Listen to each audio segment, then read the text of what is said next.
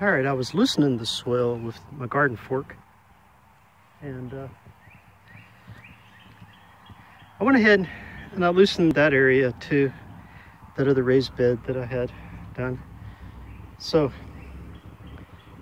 garden fork, loosen it up. So you can tell how, you know, I've got these. I'm extending, you know, the raised beds that I already had here. So I'm extending them down at least another 5 or 6 feet.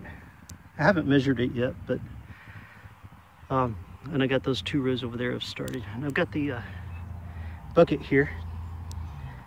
I started to go ahead and just grab, you know, when you loosen the soil like this, it's so much easier to just come in and, you know, you just kind of grab things from the top, and, you know, so it kind of pulls things up by the roots. And, I mean, it's much easier. You can shake the dirt off and throw it in the bucket. Some things are deeper, like these things. Just shake the dirt off. I'll just throw those out in the field out there. And of course, you will come up with a lot of worms too. But I just, you know, it's so easy. I can just do it with one hand, throw it in there, and you know, I just leave it loose. I'm not going to walk on it. I'm not going to compact it in any way. I'm just going to, you know, keep loosening the soil as I go along, you know, and I'm pulling things up by the roots. It helps. See that? You know, even if it has a ball of dirt on there, that's okay. Just throw it in the bucket, because that's all going to end up in the compost pile anyway. And anything that's growing in the compost pile, when I turn it, it will, you know, be buried under the dirt and start composting again.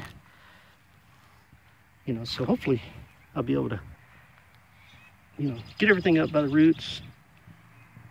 You know, some of these bigger roots I'll probably just pitch out in the field. But you can see, you know, it goes pretty quickly. Like right here, for example. You know, just kind of grab things and grab and go. So, yeah, it's got a little dirt on it. That's okay. Just put it in the bucket, and that bucket gets dumped in the compost pile. So, and you can, you know, shake some of it off.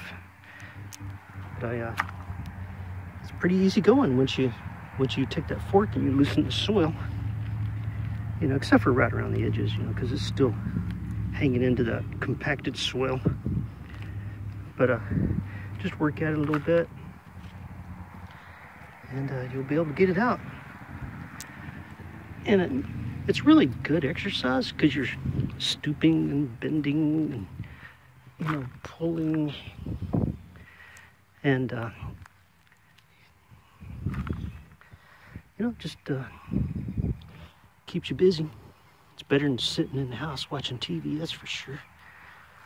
And you know, you're going to find a bunch of rocks. I just leave the rocks there. A bunch of worms. Just leave the worms. They'll dig back down in the dirt. And having worms in your dirt is good stuff, because the worms eat and poop and eat and poop and eat and poop. And there are people that pay good money for worm poop. So leave your worms in your gardens. All right. Look at that. This is going pretty quickly. Of course, this is just the top stuff, and it is coming up by the roots. A lot of people don't believe that, but it is. It's all coming up by the roots.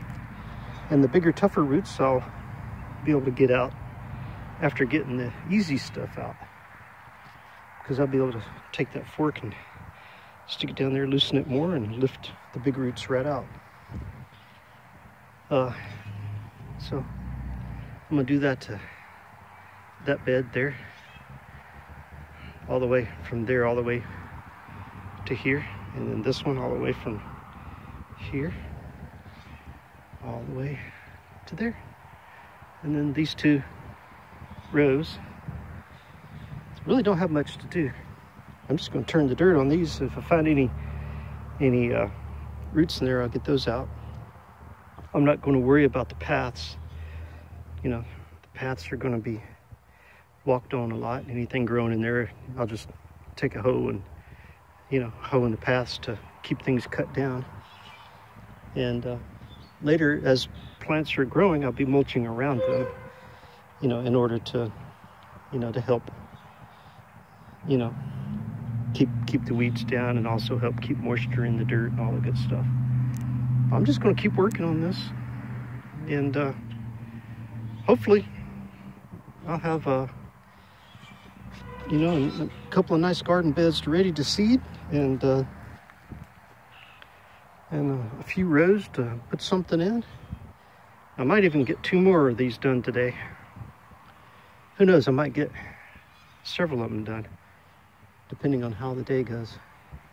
It's nice and overcast. It's not too hot. I think it's around 62 degrees out here today.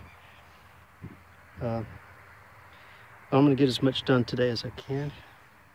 If I can get these to a point to where I can go ahead and put seeds in them, I will. If not, then, you know, I'll wait, you know, until, you know, the next day or so. But I'm definitely going to keep working at it. And but yeah, I mean, taking that garden fork there, standing up right here, loosening the soil makes it so much easier to get things up by the roots and get them out. So I'll talk to you later. Wish me luck in my garden.